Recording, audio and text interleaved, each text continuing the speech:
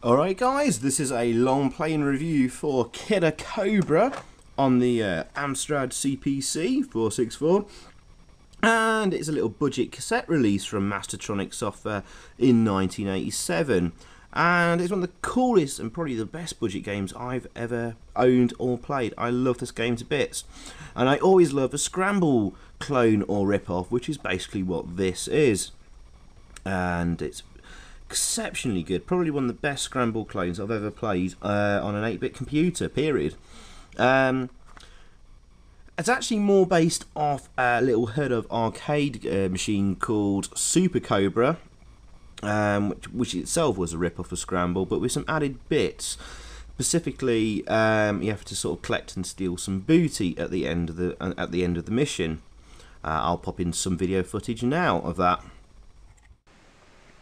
So this is Super Cobra from Konami in 1981. And as you can see, the little demo sequence there shows you carrying away the booty at the end of the game. 10 sectors to get through to reach the base. Very, very similar to Scramble, with some slight differences here and there. And instead of destroying I think it was like an alien ship at the end of Scramble or something, here we're stealing some booty. Note the sound effects here. They're very similar and reproduced in Killer Cobra on the Amstrad. And also note that the as you move through sectors, the colours change. And there we go, Super Cobra. Slightly prefer this to the original Scramble. But at the time in the 80s there was a lot of knockoffs and rip-offs being done, but this is one of the better ones. There we go, Super Cobra. Okay, so yes, I don't normally start off my videos by doing like a live recording like this. Maybe I should do in the future more. But this is Killer Cobra on a real Amstrad CPC 464, and the reason I'm doing this is because I want to show you it in action for real. But apologies for the flicker on the camera. Modern cameras don't like old CRT monitors and TVs and stuff like that, but it's really important I showed you this, and there's also a good reason why it's been such a long delay between this video and my last one. Okay, so very quickly I'll explain why. Killer Cobra has some awesome smooth and very fast scrolling. Of course, the Amstrad is notorious for having really poor scrolling. This game, however, has liquid smooth, fast scrolling, a great frame rate, and looks and plays fantastically. It's kind of ironic then that when I recorded this and went to encode the final video with my commentary and stuff like that, the scrolling on the resultant video was absolutely awful and rough and raggedy or whatever. And it's kind of ironic that the one sodding game on the Amstrad, well, there's actually quite a few, but this game has awesome smooth scrolling, and I can't bloody show you it because the resultant video, it's not smooth enough. And I've played around with tons and tons of codecs on different settings, sizes, you know, megahertz and frame rates and all sorts, and I can't get it smooth. So the video you're going to see of the actual long play is about the smoothest I can get it to show on YouTube. So here we go. This is, I've got my iconic speaking here. Actually, this game is a nightmare to play on the speaking because it really does your trigger finger in. It's constantly blasting away. Anyway, sure, we'll get this started up. We're just on the title screen here. Designed and written by Pete Wiseman. Completed on the 17th of May 1987. Pete Wiseman, don't know much about him. It's rumoured that actually this Pete Wiseman is a pseudonym for Richard Applin, a very famous programmer on the Amstrad, Richard Applin. He did like the Double Dragon 1 and 2 conversions, Final Fight, Fly Spy, Shinobi, and other brilliant games. The reason why it was rumoured it was him, because if you hacked the code and had a look, there's some hidden messages actually from Richard Applin himself. and I actually managed to get in touch with Richard and have a chat with him. He confirms he didn't write this game. He may have written like the loading and protection code for the game, which he often did for quite a few of the Mastertronic titles, which are tie in with like the message about don't hack this game when we actually have a look at the code. But he said he may have assisted with like some programming on the game, like maybe the scrolling or whatever, because it is absolutely superb. But it may actually be what Peter Wiseman does actually exist. I find he's actually listed as programmer on some fairly modern games as well, so there is a Peter Wiseman out there. But enough rambling, because I do like to talk about the programmers and give them credit. We're going to start this up.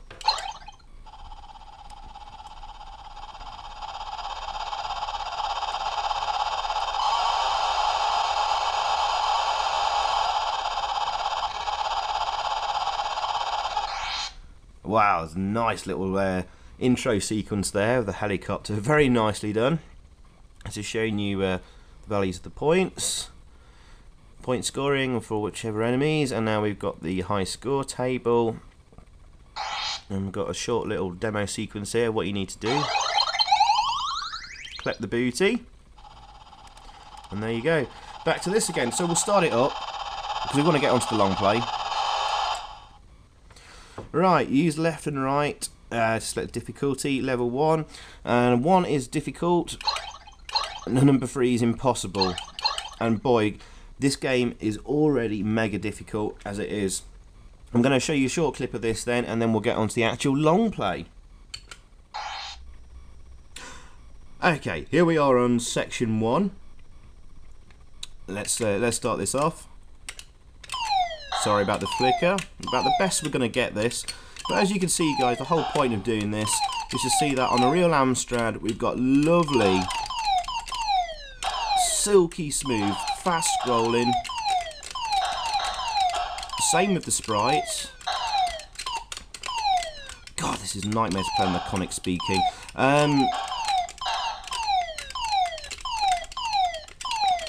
Lovely sound effects. But there we go. That, as you can see, we've got some lovely smooth scrolling.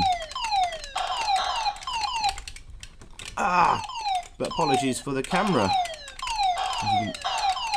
Modern cameras do not like old-fashioned tellies.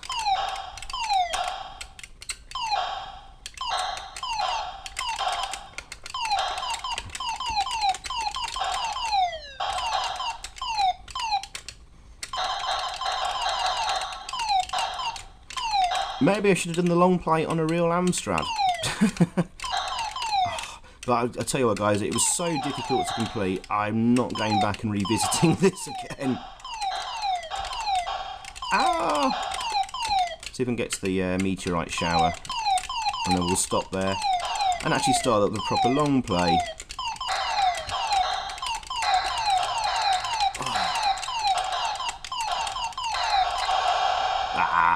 Died. But there we go. Anyway, on to the actual long play, and the dump of the cassette I'm using here. It's got a little cheat on the loading there. You can use infinity lives or fuel. I'm not using either. And we're going to go through the title screen sequence again, but this time you're able to see it in a lot better detail rather than the horrible flickery thing you saw earlier. And here's the awesome chopper intro sequence.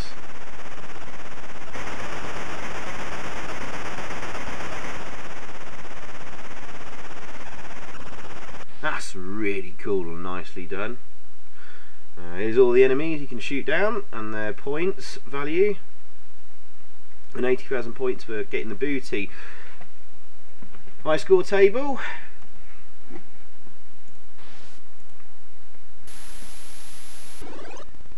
Study there. That's the very end of the game there. You've got to collect the booty and escape. And there's about, I think there's 15 sectors to get through. Unlike 10 in Super Cobra. And I think we'll start it here. Go for level 1 difficulty, which is difficult, and off we go.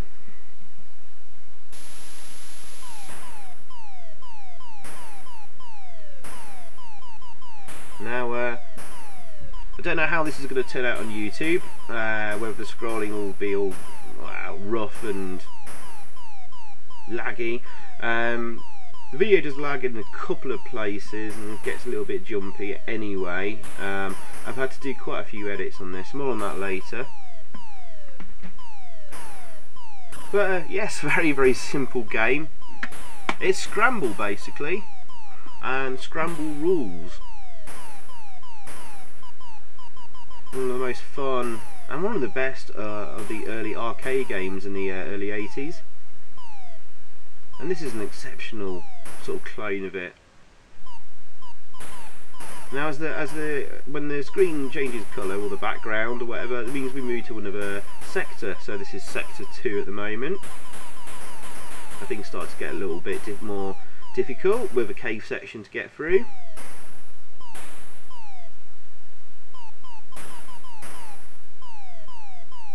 Some of them are quite short, some of them are quite long, like this one. And if you sector 3, and if you die in a sector, you have to do the whole sector all over again, which can be quite frustrating. And we've got an introduction of some alien creatures here. These sort of green, spuggly things bouncing up and down. Quite difficult to shoot. And a barrier. Sector 4. This is where it gets really difficult. This meteor storm is an absolute swine. And very rarely as a kid, when I had this game originally, could I ever get past this. And obviously you've got your fuel running out as well.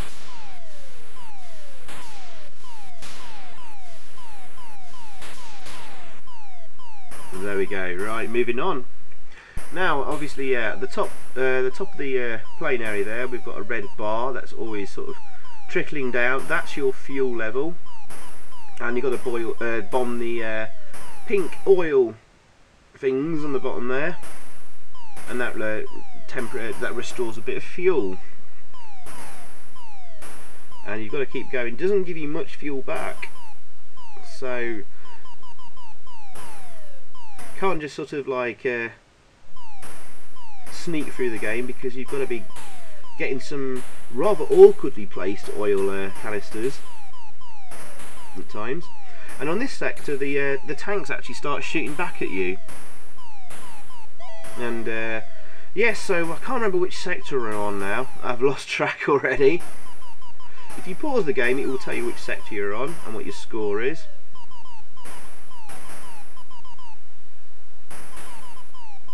Some new alien creatures, these blue things that dive bomb you when you get close to them. And sometimes some multiple choice of routes throughout a level. Some of them, rather annoyingly, lead to a dead end. So that would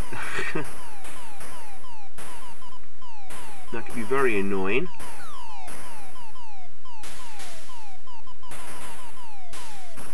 Some stalagmites and stalactites there you can actually shoot the edges off.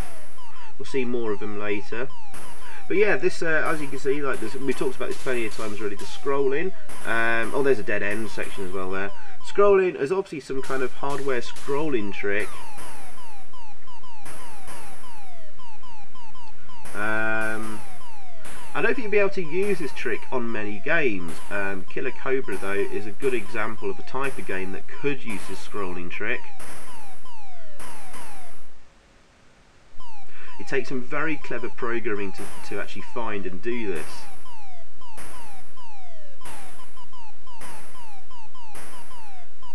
And the number of sprites on screen and how they move and stuff probably affects if you can use this scrolling technique or not. So perhaps Killer Cobra and Scramble was a perfect target for this.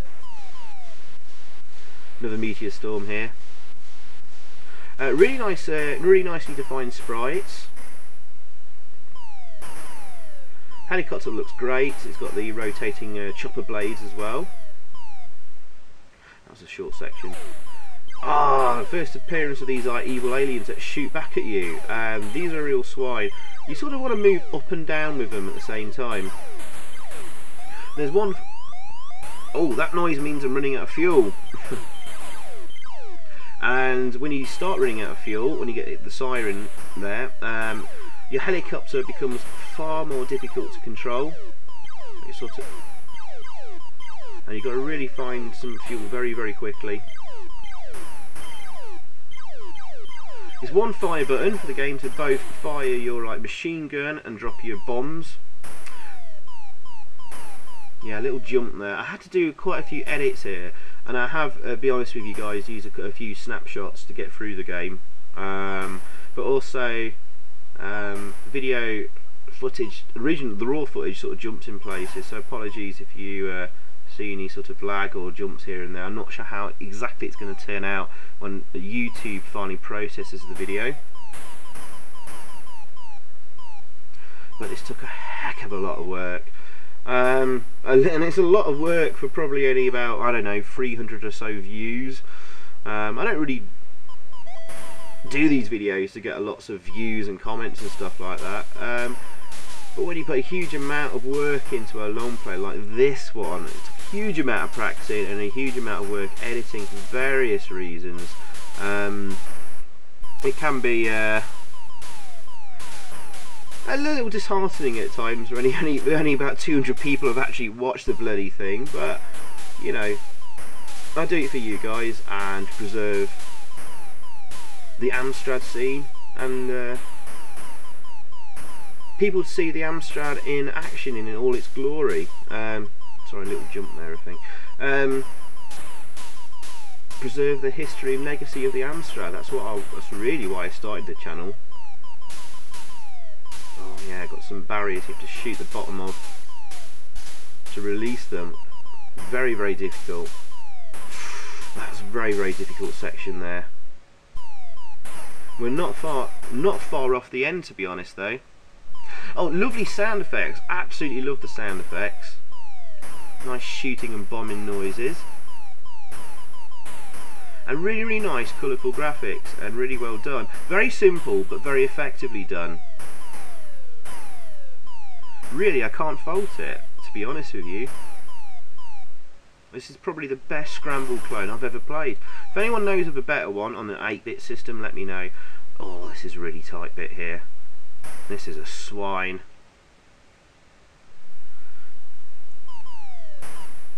And we needed to hit a few more oil drums there. And you'll see why shortly. I very, very nearly did this without losing a life. Very nearly. You'll see what happens very shortly. I think we're coming up to the final sector. Yeah, this is sector 15, the final sector. Tough. And there's no more oil drums you can actually hit here. There's the fuel alarm. It's getting really tough to control. There's the booty. And we crash into it because we've run out of fuel, basically. So I very nearly did it without losing a life, but this is the end. And just a special mention here to the frame rate on this as well. Very, very high frame rate. It must be around 30 to 50 frames per second. Is that smooth? Yeah, we got the booty and we've got to escape. And there we go. That is Killer Cobra completed. Great flying. You are now very rich. Bonus 80,000 points and 2 extra lives. So there we go. Just going to kill ourselves here so we can get back to the title screen and high score table. I like that. If you get slightly clipped by a missile, you sort of spin around and then dive bomb uncontrollably into the scenery. Very nicely done. I have to mention as well, the collision detection is absolutely pixel perfect, spot on. So for programming wise, this is absolutely awesome.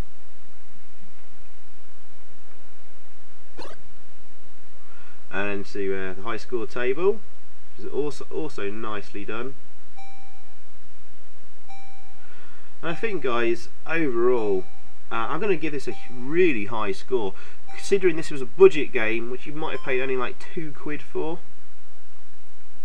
Oh yes, and if you complete, I'll come to the score in a second. If you complete the game, when you start up the next time round, you'll be able to choose the sector to start from if you want to like re-practice a sector. There we go. Choose any sector you want. So yeah, score time, final score. Given that it was only like budget, Scramble clone, and it's pretty much near perfection. I can't really fault it apart from an extraordinarily high difficulty level. So for that, guys, I'm going to give this game a 9 out of 10, maybe even a 9.5. But there we go. Thanks for watching. I hope you enjoyed. I've been wanting to get this game done as a long play for many years, and I've finally done it. It took a lot of doing. So thanks for watching, guys. Hope you enjoyed. See you soon, and I'll hopefully be back with some more long play videos. Cheers. Goodbye.